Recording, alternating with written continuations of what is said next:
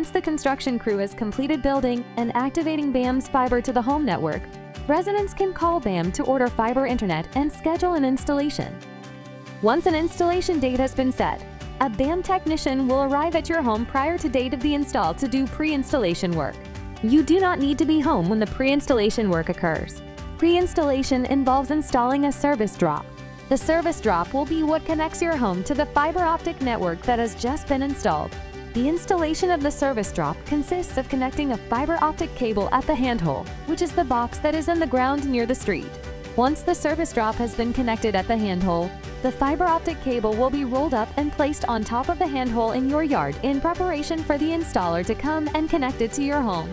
Please do not touch or move these cables. Your home is now ready for the installation of fiber internet service.